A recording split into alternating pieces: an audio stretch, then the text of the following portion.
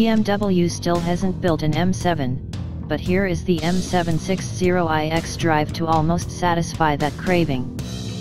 Think of it as the epidermis of an M5 stretched thin over a big, twin-turbo V12 powered, all-wheel drive 7 Series.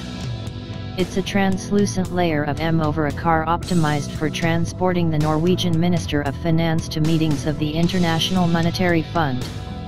And like Norway itself, it's attractive but threatening to no one.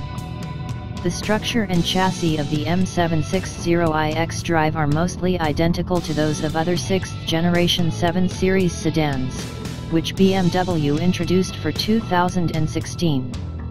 So there are carbon fiber reinforcing elements, about which you can read more here, within a mostly steel unibody, while aluminum is used for major stampings such as the hood, trunk, and door skins. The whole caboodle in white is as much as 190 pounds lighter than was the previous 7 Series. Structure. Where the M760i xDrive stretches out beyond the regular 6-cylinder, V8, and hybridized 7s is in the engine bay, where the newish M Performance twin-power turbo 12-cylinder engine resides.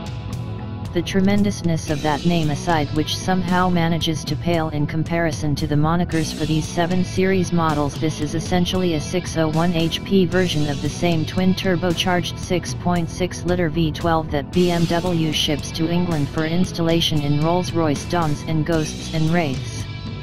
What results is as if BMW plucked a wind-up toy from the engine bay and dense packed in a power plant with the gravitational pull of a neutron star.